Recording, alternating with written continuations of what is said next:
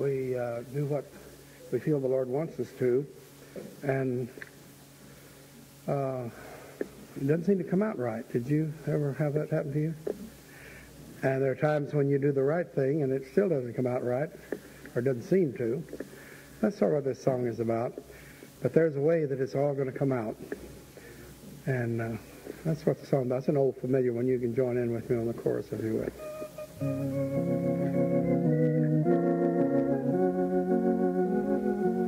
Now there have been times when giving and loving brought pain, and I promised I would never let it happen again. But I found out that loving is well worth the risk, and that even losing you win. I'm going to live the way He wants me to live. I'm going to give until there's just no more to give. I'm going to love till there's just no more love. For I could never, never outlove the Lord. That scared me so I forgot the second verse. Jesus showed me that only through dying we live. And boy, I really lost that one, didn't I? Let's see. Oh, and He gave when it seemed, and He gave when it seemed there was no more to give. Oh, He loved me when loving brought heartache and loss. He forgave me from an old rugged cross. Stand up and sing it out. Come on. I'm going to live the way He wants me to live. I'm going to give until there's just no more to give. I'm going to love till there's just no more love. For I could never, never outlove my Lord. How many of you now, I want you to think about what we sang, and if you really mean it, sing it this time to the Lord, just as a prayer offering to the Lord. If you really mean that, think of it, let the words really sink in this time. Come on. I'm going to live the way He wants me to live. I'm going to give until there's just no more to give. I'm going to love till there's just no more love. For I could never, never outlove my Lord. What if we could sing, Here Comes Jesus? Here comes Jesus, all hail King Jesus. Give Him glory and honor and power, King Jesus. To His majesty we lift up holy hands. Lord, we praise You, we love You, adore You. Hallelujah. Hallelujah. Sing hallelujah. Hallelujah. Hallelujah. Hallelujah. Hallelujah. To His majesty we lift up holy hands. Lord, we praise You, we love You, adore You. Hallelujah.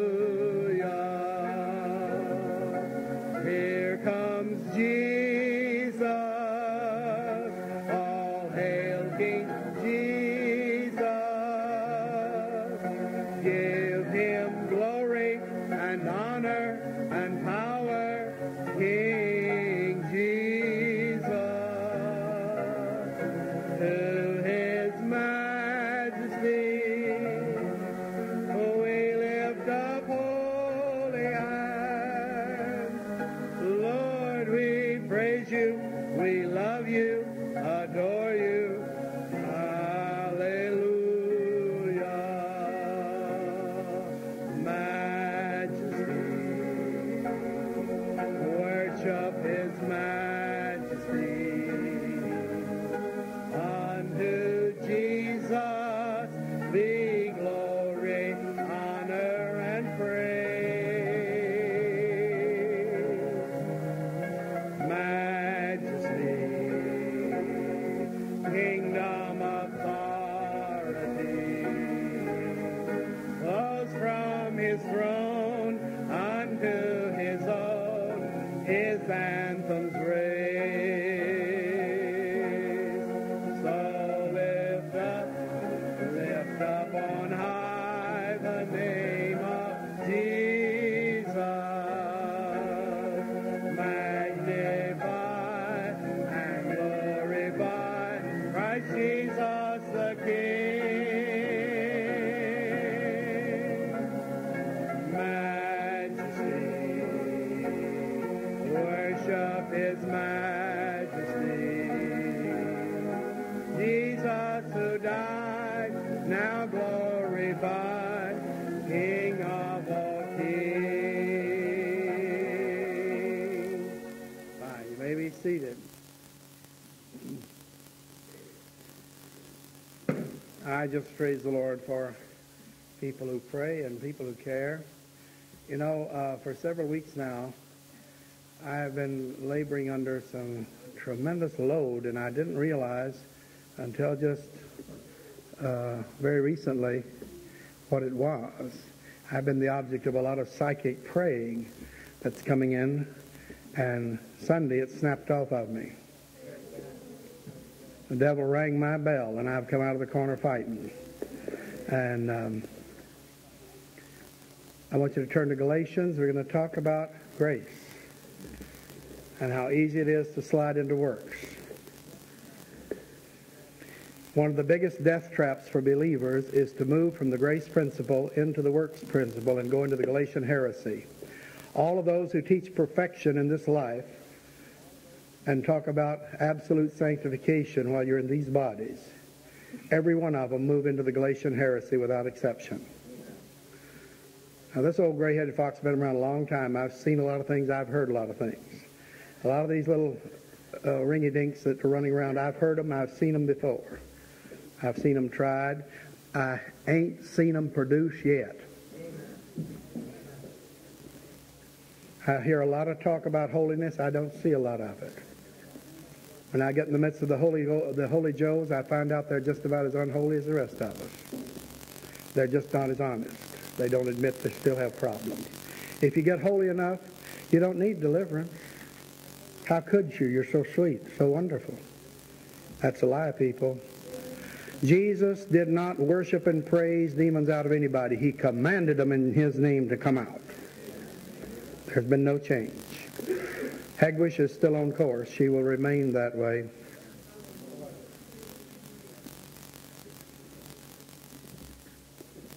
We've been through shakings over and over again as people have tried to change the course of this church. I've been here longer than anybody. I've survived all the shakings. This old Texas Longhorn's got long, jagged scars on his hide. I've been wounded by experts. But I'm still here. And I'm telling you this, people, stay with the basic fundamentals of the faith. Stay with the simplicity of the gospel. Don't get caught up in a bunch of airy fanaticisms, theological fantasies that lead nowhere except bitter disappointment. Let's look at Galatia. Paul had gone through and established grace. The heresies are always, and the false teachings and the things that draw sincere believers into traps that lead nowhere, are always based on a leading away from the grace principle. You see, grace is the exclusive prerogative of our God. Not one of the religions that the devil has created, not one of the churches the devil has infiltrated teaches grace. They all teach works, disguised in one way or another. You're either working your way trying to get saved, you're working your way trying to keep saved, you're working your way trying to get in God's favor, you're working your way in order to manipulate God. Friends, you can't keep God's law in order to make Him do something you want Him to do. Did you know that? That is a monstrous thing, to think you can manipulate our God. We are to find out what God wants us to be and to get to flowing in the direction God wants, and then He begins to work miracles. Amen? Paul, an apostle, not of men, neither by man, but by Jesus Christ, and God the Father who raised Him from the dead. Paul was one who was challenged constantly because he stayed on the trail while others varied. While others went here, there, and yonder, he stayed on the trail. That'll make you very unpopular. Your old hat, you're out of date.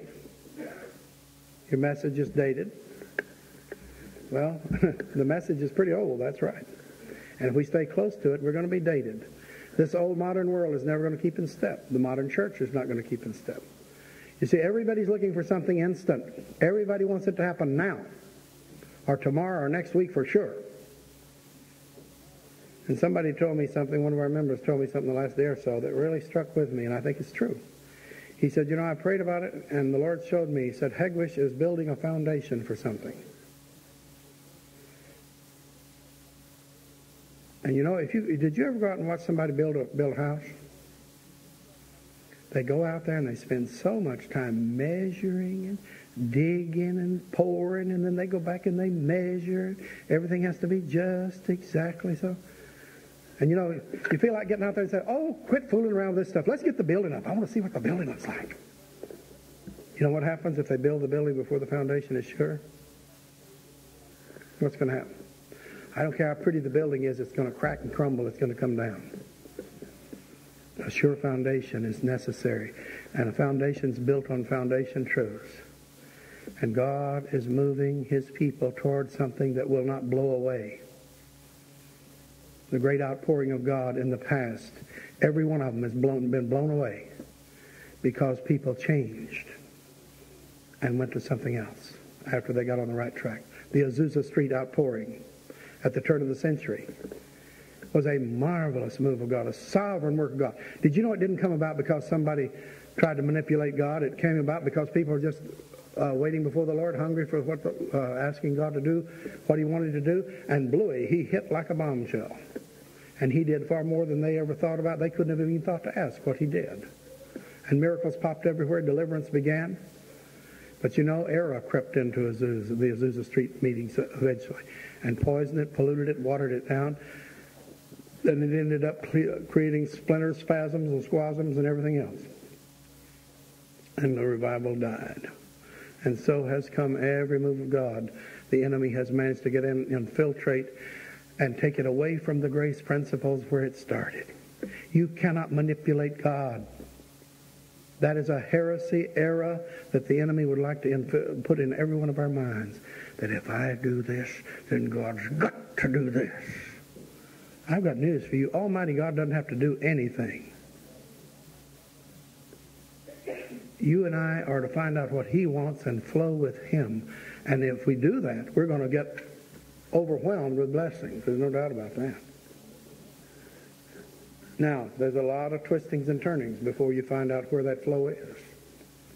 And even after you dabble in it a while, you still have to find out there's still more yet to go. A lot of these people are perfect. Oh, they have attained. They have attained. Let me tell you something. The great Apostle Paul at the end of his life said, I have not yet attained, but I'm still pressing toward the mark. You have the goal up ahead of you. Paul didn't make it. By that I mean he didn't hit the goal he was aiming for, but he was pressing toward it. And if he didn't attain it, I don't want to hear from any of these pipsqueaks that come around and tell me they've attained. I mean, I haven't seen any Apostle Pauls run around, have you? They're going to have to produce more than I've seen. And I've seen quite a bit. I've gone and investigated a lot of things because I wanted to know if God was doing something. What you do, you move into the mortal and venal sins. Anybody ever hear of that?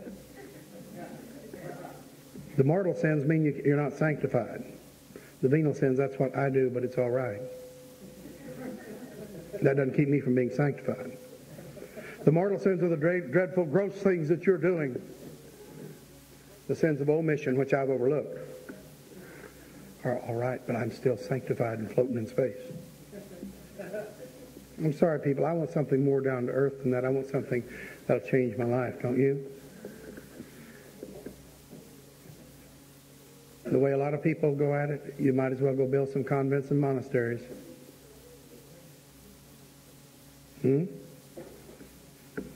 Throw away the home. Throw away the family. Does it sound familiar? Look around you and watch what's happening. You see, if the devil can't get you with something good, he'll come at you with something that looks good. If he can't get you with something bad, he'll get you with something that's good. Or seems to be when it starts. Paul was an apostle. He wasn't from men. He wasn't by man. He didn't get his authority from men. He got it from Jesus Christ. And God the Father raised him from the dead. He said, I don't go back. I didn't draw my papers from any of the boards.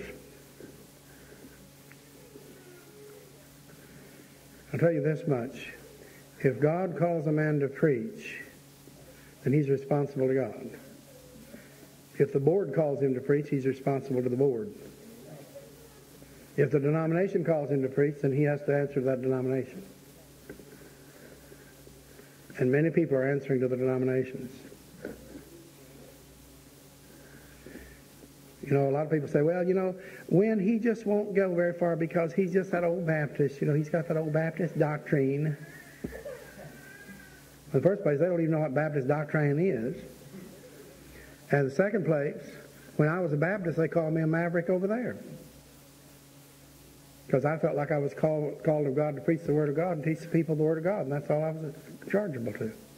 And I ran around with folks because I wouldn't promote the programs. I'm still not promoting any program. I still think the chief job that I have is to give people the Word of God and get them started for themselves. They're going to grow. They're not going to grow like mushrooms because if they, mushrooms grow up overnight and they die overnight too. But if they grow, an oak grows slowly, doesn't it? It lasts a long time. God's growing some oaks in His forest. Did you know that? Takes a while, but they make a strong tree. All the brethren which are with me, he said, unto the churches in Galatia, grace be to you and peace from God the Father and from our Lord Jesus Christ. Now the first thing he does, he throws grace at them and peace. Grace and peace are spirits of the Lord that you and I need daily. Every time you read one of these letters, the first thing it starts with is grace. Grace and peace. Those are things we need. Because the devil is working constantly to get us away from the grace principle into the works principle. James spells it out without any doubt, shadow of doubt. You can't have both. You got to have, you got to go one way or the other. Paul makes no bones about it. If you're working to get saved, then you're not saved by grace. If you're saved by grace, you can't work for it. There's no way you can mix the two. There's no way you can mix them up. What had happened in Galatia, Paul had established a church on the pillars of grace. God's grace. Grace is unmerited favor. Grace is something you don't deserve, but you got it anyway. Grace means that God loved you not because you deserve loving, but because you needed loving. God didn't love me because I deserved it or because I ever would deserve it. He loved me because I needed it desperately, and there was no other way I could get any help. My desperate need, your desperate need of God caused His grace to move. The law came by Moses. Grace and truth came by Jesus Christ. Now, grace to you and peace from the Lord Jesus Christ, who gave Himself for our sins, that he might deliver us from this present evil world, according to the will of God and our Father, to whom be glory forever and ever. Now, some people might read that and say, yes, we're going to be delivered right out of this world. But you read another place where Paul writes, and he says, I don't tell you to leave this world because you got to live in it. Well, you can look forward to being delivered out of this world. This world, you know the old song, this world's not my home, I'm just a passing through? That's right. Boy, I'm glad I'm not going to stay here always, aren't you? You say, how do you know you're not? Because I have the promises of God. You say, oh, but supposing, Brother Worley, that after you've walked these many years, that you should turn aside, and then God would call you home, and it would all be lost. Well, it would if it depended on me. But my salvation has never depended on me. It's always depended on Jesus. He hadn't changed. Listen, when God saved me, he didn't put me walking on a razor blade, doing a tightrope walk on a razor blade and saying, oh, I must be so careful because if I'm not holy, I might go to hell. The fear motive is driving most people in churches. Did you know that? If I don't pray my prayers, if I don't circle the beads, if I don't make so many services, if I don't dip in the water, if I don't hoop and holler and pray and float and swoon when everybody else does, I may not be holy enough to get there. It comes in many guises. It's all works, people. It's all works. And we're saved by grace. You say, well, then it doesn't matter how you live. Oh, yes, it does. There are rewards. I never hear these perfection boys preach on rewards. They've practically got it all in their side pocket now. And yet if you get around them, you'll see demons dancing in their eyes. But they don't need any deliverance. How could you deliver them? You're carnal. They're spiritual. You see the fallacy, the lie that comes in to deceive people? We're going to need deliverance, people, because the enemy has infiltrated. But the good news is we don't have to give over to that. We can fight it, we can battle it, and we can do something about it in our own lives and the lives of others. And we don't have to talk about it. We can follow God's program and it'll be produced in and through us. Oh, it won't be an instant thing. Oh boy, sometimes it's on, sometimes it's off, sometimes it's back, sometimes it's forward. Did you ever feel like that? Did you ever feel like a yo-yo on a string? I mean, boy, today, hallelujah, tomorrow, boom, I hit the bottom. You didn't do that, did you? You're holier than that, aren't you? Are you human enough to admit that that has happened to you at different times? Now, what we have to do is find out what it is that keeps us up and what it is that puts us down, and move our lives in harmony with those principles that cause our lives to soar and to be lifted up. And when you investigate, it's going to be grace. When you begin to understand God's love and grace, that's when you're going to be lifted up. When you're moving into an area and you're working and you're striving to attain holiness or whatever, that's striving, and the servant of the Lord shall not strive. The testimony of James Robinson in Charisma said that he preached with great burning fervor for years. And people flocked out to the meetings, and he was a great successful evangelist. And he thought he was just filled with the power of God because he thundered forth and he yelled his message. And he found out that all that was demon power. In the pulpit, preaching truth by demon power. And you think the devil's not sly? You think he can't appear? Why, my Bible said he can appear as an angel of light. And no marvel, his ministers come as angels of light many times.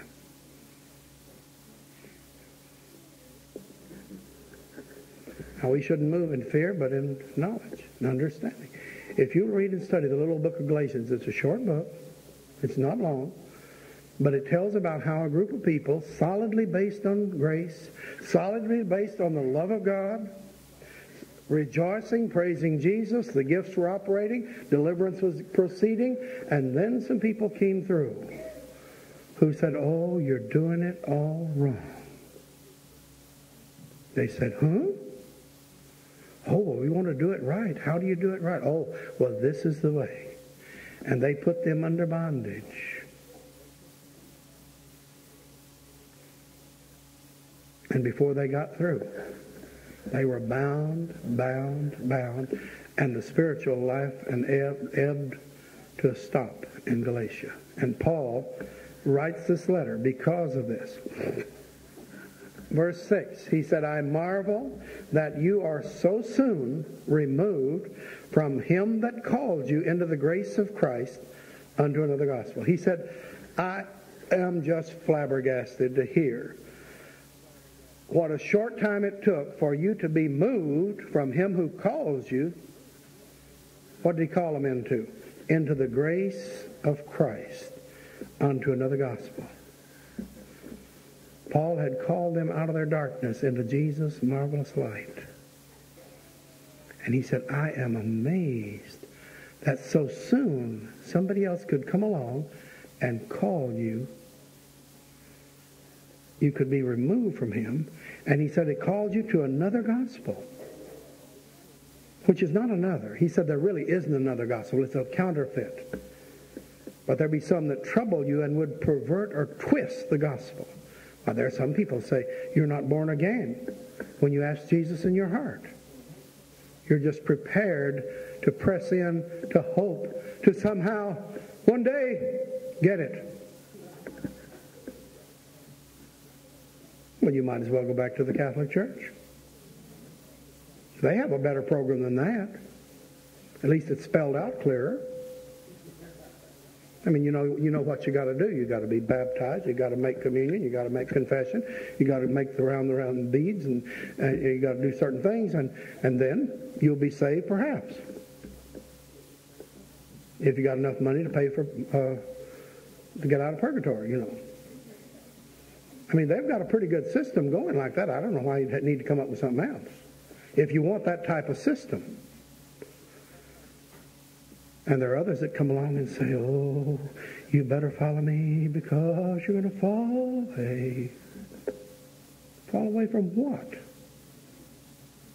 If you're resting in grace. Did you know that grace is like a mighty ocean? It's like we're on the boat. And the law of God comes up and says, the soul that sinneth, it shall die. Ooh. Wages of sin is death. There's no escape from that law. And you back up on the edge of the boat, and you back up, and you back up, and you fall into grace. That's the only way you can go. The law was meant to back you in the corner so you could see you couldn't get saved except by the grace of God.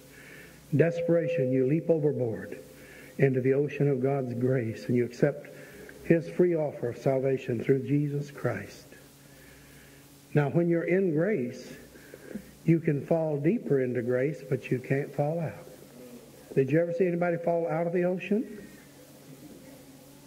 You can fall in it, and you can even go deeper in it, but you can't fall out of it. Friend, when you fell or leaped or whatever you did into the arms of Jesus, you leaped into grace. Now he tells the Galatians, though we are an angel from heaven, preach any other gospel unto you than that which we have preached to you, let him be accursed. That accursed is a strong term. It means let him be cut off without hope. He said if somebody comes through there and preaches a different gospel, if even an angel from heaven comes and preaches another gospel, let him be cut off. One of the ways that you know whether a ministry is valid, you find out if they know what they're talking about how to get people born again. And friend, if they don't have a clear-cut biblical understanding of how a person is saved from their sins, then nothing else they do is valid. Did you know that? A lot of things can be done by witchcraft that look religious and nice. And if a person is wrong on salvation, you can mark it down, they're wrong on a lot of other things. Think it through. If they're wrong on the virgin birth, you well might draw back. If they're wrong on the resurrection of Jesus, you well might back up and watch out. Any of the cardinal things. Now, there are a lot of things that Christians can differ on. People can say there's no such thing as deliverance. Well, I think they're wrong, but I can live with that. But when it comes to the resurrection of Jesus, when it comes to the virgin birth, when it comes to the sinless life, when it comes to the absolute verity of the blood of Jesus being the only way to save sinners, when it comes to the plan of salvation, there's no leeway there. I mean, you got to be straight on that. If you're crooked on that, you're crooked in a lot of other ways. There is no way you can be straight if you got a barn door open like that. You might disagree on some other doctrines, but on the cardinal virtues of faith, and especially the plan of salvation, you better be straight. Because if you're not right on the plan of salvation, you're not right on anything, are you? How could you be? No matter how many people you gather together, if you're wrong on the plan of salvation, what do you got? The Hindus have got a lot going, but they're wrong on the plan of salvation. The Buddhists have a lot going. They're wrong on the plan of salvation. Every other false religion and cult you can mention has a lot going for it, but they're wrong on the plan of salvation. Be sure when you're evaluating something, people know what they're talking about how to get people saved. If they don't know how to get people saved, then they're filled with deception. I don't care how good it looks. I don't care how sweet it is, how lovely it is. Listen, some of you are former drug addicts. You remember the good trips where you drifted off into euphoria and you just had the most beautiful, glorious experiences, and you floated, and it was just so beautiful, it was painful, it was just so lovely and wonderful. You see, you can't go by that. Because otherwise you'd come back and say, well, I've touched God. I never will forget, years ago, there was a young man came, a young sailor lad, and he came to me and he said, he said he was called to preach. And he seemed to be a precious, very sincere young man. And he and his little girlfriend came. And we were talking, and he said, I said, well, how do you know you're called to preach? He said, well, he said, I was smoking marijuana, and a beautiful angel came, and he ushered me right. Now he was dead serious. A beautiful angel took me right into the presence of God, and he said, preach my word. And said it was so beautiful, and tears came in his eyes. It was just such a move. Even to remember the experience was so moving. And he said, so I know God has called me. And he said, but now he'd gotten to where he questioned whether the drugs were really right, but it seemed like he felt closer to God when he was on the drugs. Turned out he'd never been saved at all. But he was a young man with a hunger in his heart for spiritual things, and the devil put drugs in his hands and led him down a religious trail. The devil knew what he was looking for, and so he supplied him a counterfeit experience. And for a long time, he'd been going around convinced he was preaching and he was to call people to God and everything else. He got saved there that night in the living room. Hallelujah. And then we got those spirits out of him that had been deluding him. Thank God. We didn't worship them out. We didn't praise them out. We cast them out in Jesus' name. They didn't want to come out either. They were very reluctant. They were very upset. Isn't that too bad? They were far more upset where they went. Well, you see what I'm talking about, people? It doesn't matter about how you've got to evaluate things on the basis of biblical foundational truths. Not on what some glorious, marvelous theological theorem says.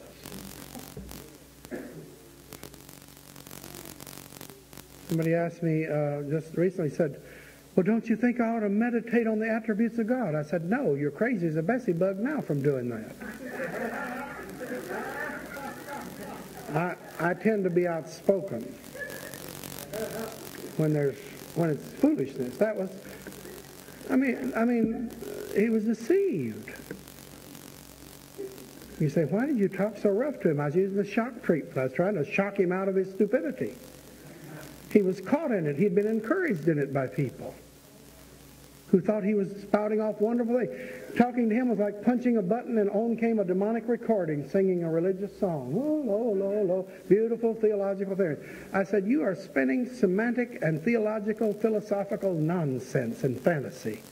I said, get out of your fantasy world and learn about the grace of God and how much Jesus loves. Well, I'm afraid I'll be deceived. I said, you already have been.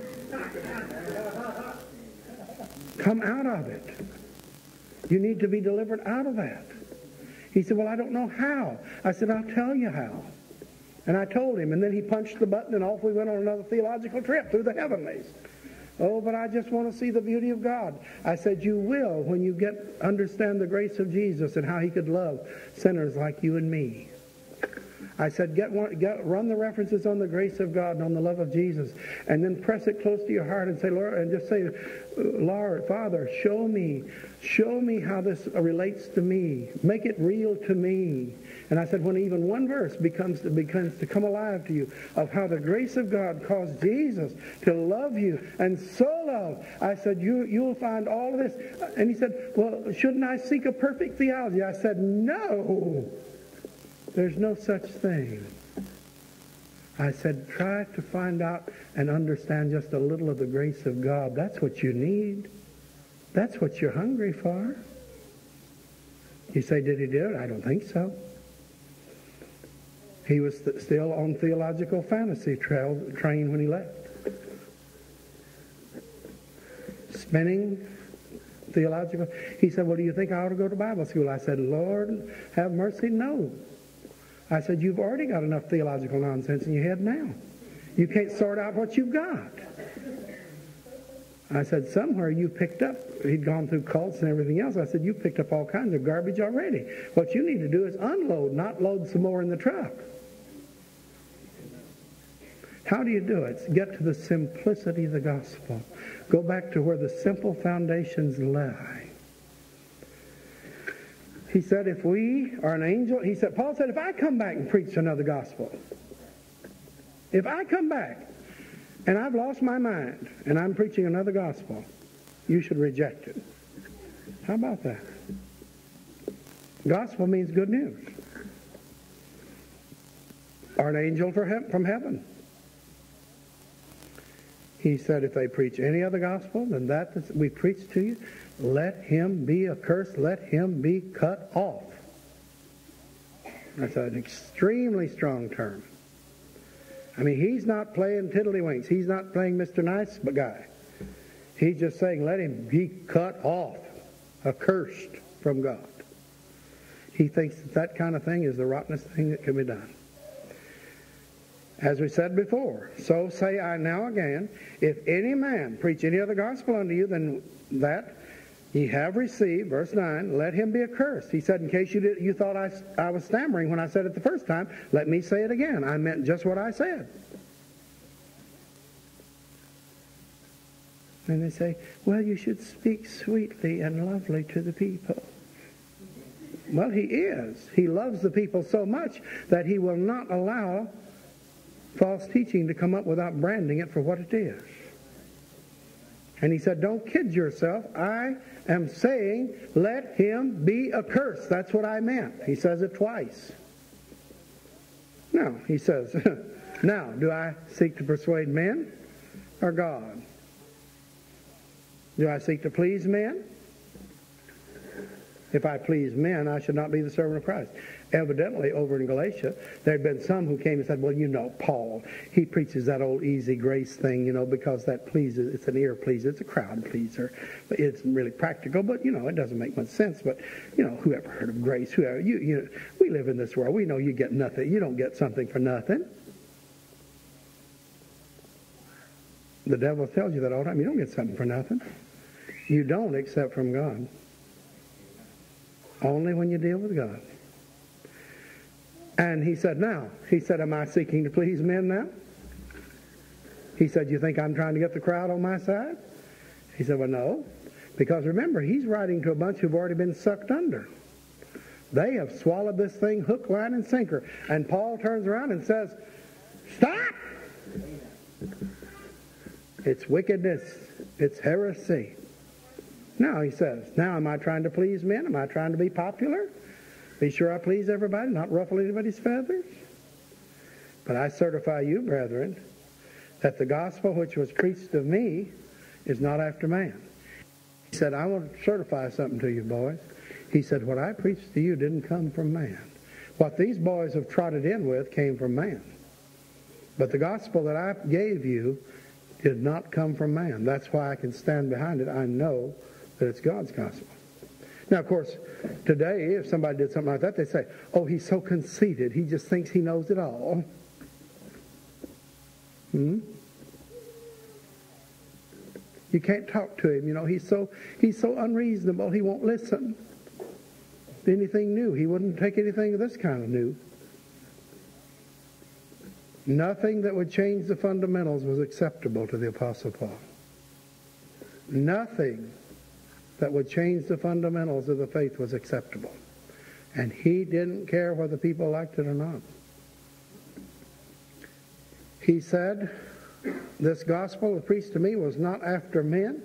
I neither received it of man. He said, I didn't get this from another man. I wasn't taught it. It came by direct revelation of Jesus Christ. Now, of course, a lot of people now are saying, well, you know, this that I have is by revelation. Okay, if it is, it will check out with this book. If it doesn't check with this book, it's false.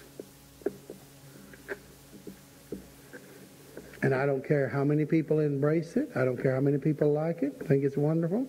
If it won't check by the book, it won't check. And you'll notice, too, that I'm going verse by verse through the Scriptures.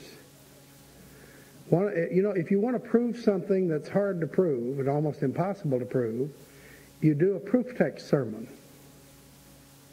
You know what that is?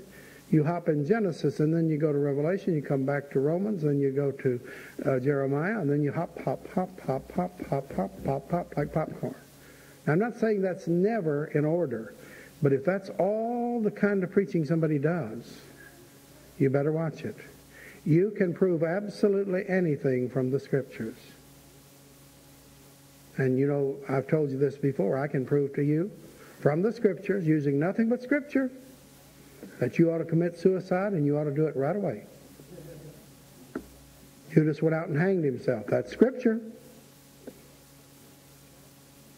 Jesus said, go thou and do likewise. That's Scripture. And that which thou doest, do quickly. I proved it by the Scripture. Now, this is how you prove false teachings. Now, don't misunderstand me. Let me say it carefully so you don't misunderstand. Next time you hear a preacher going from Scripture to Scripture, and I may do it myself, don't say, oh, he's off. He well might be on. But when he starts doing that, be sure you write them down and you go check them and see if they harmonize with the whole Scripture. I personally prefer and enjoy myself a passage of Scripture going verse by verse and seeing what is in this book. This is the way they were written. The books were written, and then pulling in other applicable Scripture to buttress the truth that is being put forth in this Scripture. Most of you have gotten accustomed to this, and you're really spoiled to it, because when you go someplace else and they don't do that, you think, well, we should preach the Word. Because you're used to going verse by verse. You know why you like it? You know why it lasts? There's method in my madness. I recognize I'm not near smart enough. In the first place, I know a great deal. I'm sure of that.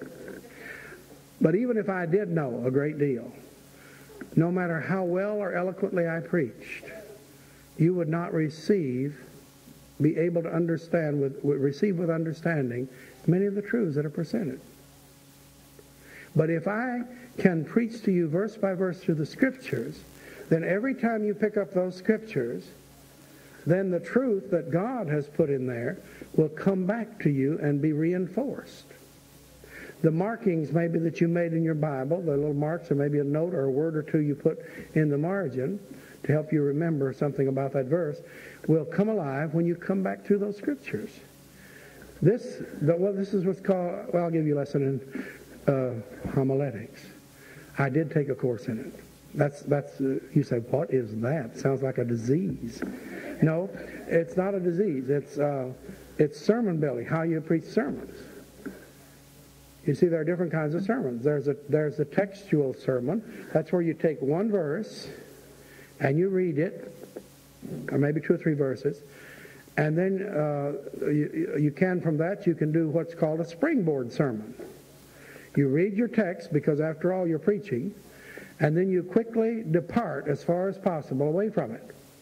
But you read the verse so everybody knows it's a sermon. And then you go ahead and tell the people what you want to do. Well, there are certain topics, and that's a topical message. You build your sermon around topics. And then there are other little variations of it. But the thing that lasts the longest, according to any Bible school, seminary you want to go to, the thing that will stay the longest with the people is what they call expository preaching, which is where you go verse by verse. And expository means to expose, that is to turn up the Scripture and look at it and try to understand what it is saying. It also, in order to do this, you must not read into the Scripture these things. You have to read it out of the Scripture. In other words, it has to be there. Don't read it into the Scripture. Well, Paul didn't receive this from God. He wasn't taught it by man. He didn't receive it from man, excuse me. He wasn't taught it. He had it by revelation from Jesus Christ. You say, well, I've got my revelation too. I know, but we've got one that's has yours outgunned. Your revelation is brand new. You say, no, I got it several years ago. It's still brand new. Here's a revelation that's hundreds of years old, and it's stood the test of time. Now, if your revelation is from God, we know God doesn't change. He doesn't stutter. He says the same things. Basically, He won't vary from His principles. So when we lay your revelation alongside of this revelation, it ought to gee-haw. And if it crosses and it differs in vital points from this revelation, if the principles thereof are wrong and are diametrically opposed to this, then you're in error. You say, oh, but an angel delivered this to me. It was glorious. I was caught up in the Spirit. I have no doubt that you were. You see, believers have underestimated the power of the enemy to imitate the truth. You see, God made the truth so simple. He made salvation so simple that a child could get to it. And then men have come along and made it complex and complicated so that you could never get to it. How about these people, that, well, when you ask Jesus in your heart, you're just getting started toward, that gets you a chance to possibly, maybe, one day get born again. What happens to the children in that case? The children will never make it, will they? It's too complicated. Even grown people have trouble understanding it. What are the kids going to do? But you know something? Jesus Christ made salvation so simple that even a child could open the door. Wow. That's grace, isn't it? When you get into the Scriptures, you find out the basic precepts of Scripture, the main things that are to cause us to live and to come alive, are so simple. They're like falling over. You almost fall over them. They're so simple you think, how could that be? It couldn't be that easy. If you want to start a new religion, the thing you do, you make it real hard to get in. Did you know that? You have all kinds of difficult feats that you have to do and all this sort of thing. But you promise the people power, you promise them life, you promise them fulfillment, and your building will fill up with dodo birds. Barnum said it. He said there's a sucker born every minute, and I think there's 2 religious suckers born every minute. If you make it crazy and cockeyed enough, if it's disjointed enough, it will attract people. It's unbelievable. But on the other hand, if you preach just the plain truth, it's so simple that even a child can begin to apprehend the basic principles, and that men and women can begin to dig in the Scripture for themselves. They can begin to pray for themselves. They can begin to move in this thing themselves. They think, oh, that's so simple, you know. I was looking for something more of a challenge. You have never been challenged till you try to get in those simple things and begin to make them work in the face of the adversary. That's where the glory comes down, when Jesus begins to move. Well, our time has run out. We're going to have to stop there. But I would encourage you to get into Galatians and find out about Galatia and how he talks about them. He said, I marvel that someone has bewitched you, cast a witchcraft spell over you, so that you cannot see the truth. You, he said, who understood so clearly, how in the world could you be hoodwinked? Read it closely and with benefit, and praise God for the simplicity of the gospel. He fixed it so even people who are not real smart could understand it. Aren't you glad? And even smart folks can understand it. See, he fixed it so everybody could get in. An old professor I had in seminary one time said, boys, put the cookies on the lower shelf. Don't sail off in the theological clouds. Most people don't have a ladder. They'll never get them if you put them on the top shelf. Put them on the lower shelf, and then the kiddies and everybody can get them. He said the truths of Scripture are so simple and so basic and so foundational that when they come down. And this is another thing. Watch out for all these veiled teachings that are so complicated. And I don't know whether you can receive this because it's so I don't know whether you're spiritual enough to receive these marvelous revelations. You better be glad you're not tuned in on those spirits. Because when the Holy Spirit moves through someone and gifts someone to teach the Word, there's a gift of teaching, you know. It's done by the Holy Spirit. When that is in operation, the believers receive that, and never again is that truth obscure like it once was. The portion that they understand and apprehend to themselves becomes a part of them. Now, one thing that we preachers have to learn is that because we've preached it 2 or 3 times, and we may have preached it right, doesn't mean that everybody has apprehended it. Did you ever sit in a service and listen to a sermon and then go and later on you get the tape and sit and listen to it and you thought, I didn't hear that? You say, yeah, I've done that. Well, that's funny. You ought to preach a sermon and then go back and listen to it. I do that sometimes, but then I get discouraged. And I think, oh, my word. Oh, what a blooper, you know. You pick it to pieces, you know. You go after, when you're listening, when you preach the sermon and you listen to it, you think, oh, my lands. You pick out every obscure thing, everything that wasn't clear, everything you forgot to finish, the points you didn't tie down before you left.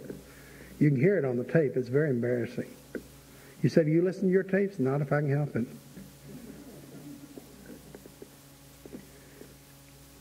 I just pray, Lord, get me moving in the right direction and show me the simple truths so I can share them with my people so they can grow up in the Lord. Amen? If you're here tonight and you've never asked Jesus in your heart, of course, that's the biggest problem, greatest need in your life. Wouldn't you like to ask Him in your heart? You could pray something like this: Lord Jesus, if I've never really trusted you as my Savior, I've never asked you in my heart, I'm asking you to come in my heart and save me. If you've never done it, do it now. Wouldn't you like to? And then if that doesn't settle the problems, the confusion that may be in your mind, by all means come forward, tell one of the workers who'll be at the front, I need to talk to someone about salvation. And we'll get a worker to sit down with the Word of God, go over the plan of salvation, and help you to understand what God is doing in your life. And Then if that's not your problem, but you're driven, you're harassed, you're tormented, this is producing compulsive behavior, which slows down, stops, or reverses spiritual growth and progress. Of course, you're exhibiting signs of demonic activity in you, and you need deliverance. And if I were you, I'd come and seek help and deliverance from evil spirits. You say, well, I went up for prayer 2 or 3 times. Well, did you get rid of the problem? You say, no, I still have. Well, then all you did, you just went up for prayer 2 or 3 times and nothing happened. If at first you don't succeed, what? Try again. I'd keep coming till I got help. You say, well, it doesn't bother me that much. Well, no wonder you didn't get any help. God delivers people who are desperate, who desperately want to be different from what they are. Deliverance is not the only answer. It's just part of the process that God is using to get us ready to walk with Him in a better way. It's not the whole thing, but what deliverance does, nothing else will do. You can't substitute other things for deliverance. And you can't substitute deliverance for other things. You're still going to have to read the Bible. You're still going to have to pray. You're still going to have to live a holy life. You're still going to have to relate to a bunch of believers and get in fellowship and stay in fellowship. You're still going to have to walk with God. But what deliverance does do, none of those things will do. God wants you to have all of those plus deliverance. But deliverance will help all of those work better, easier, and make them flow better. Amen? So praise the Lord. Let's stand and sing something about that name. If you have a need, by all means come. Someone will be here to minister to your needs.